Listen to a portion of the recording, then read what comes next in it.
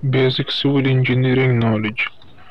Topic number 1, deshooting period of different RCC member. Uniform work हटाने का time मुख्तलिफ structures के लिए इसका time. Number 1, the period for columns walls and vertical form work 16 से 24 घंटे.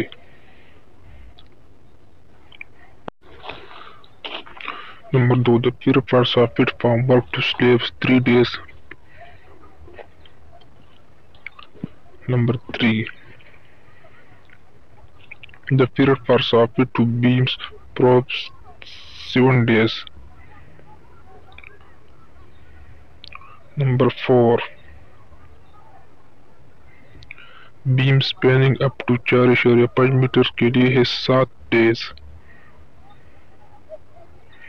beam spanning over 4.5 मीटर के लिए है 14 days. arch spanning up to 6 metre के लिए है 14 days. arch spanning over 6 metre के लिए है 21 days. Grade of concrete. Number 1, M5. इसका लोड, इसका स्ट्रेंथ है 5 न्यूटन पर स्क्वायर मिलीमीटर. M5 है 1:5:10. M7.5 है 1:4:8. M10 हमारे साथ है 1:3:6. M15 हमारे साथ है 1:2:4. M20 हमारे साथ है 1:1.5:3. M25 हमारे साथ है 1:1:2. ठीक है. Clear cover for main reinforcement. Number 1, for beam 25 millimetre. Clear cover for beam 25 millimetre यानी 1 इंच के बराबर है.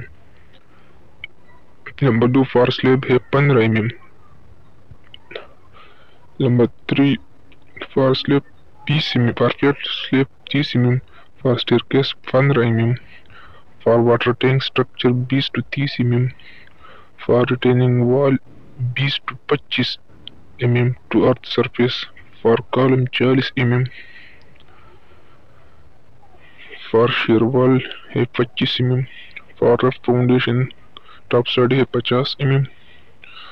For rough foundation bottom and side है 75 mm.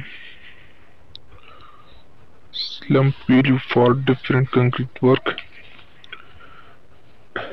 नंबर के है मास कंस्ट्रक्शन के लिए 25 से 50 यानी हेवी कंस्ट्रक्शन के लिए 25 से 50.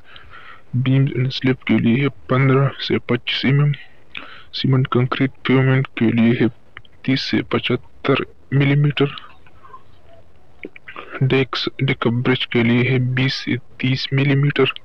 वाइब्रेटेड कंक्रीट के लिए है 50 से 100 मिलीमीटर.